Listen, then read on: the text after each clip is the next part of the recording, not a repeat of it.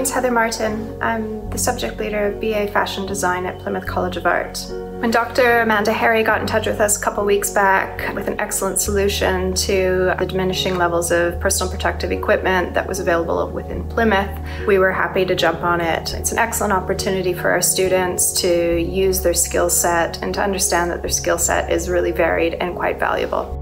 Hello, my name is Louise. I live just outside of Plymouth. I really wanted to provide a little extra help where I could, so I looked into some scrub sewing projects located in North and South Devon. Great collective of people who are working together to provide any equipment that is lacking right now. I've also joined in with a project through my friend who owns a handcrafted accessories company, so we can make some laundry bags for NHS staff workers to put their scrubs into post-shift to help stop contamination. What's really struck me during this time is the strong sense of community that I've witnessed online, internationally, and within friends and local businesses, and just to come together and to do what we can and to go ahead with a new outlook.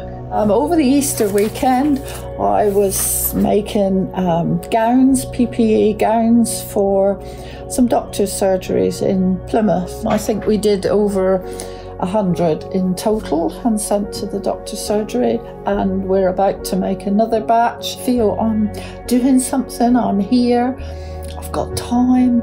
You feel that you're fighting this virus, but yet what can you do to help? And this is my way of helping.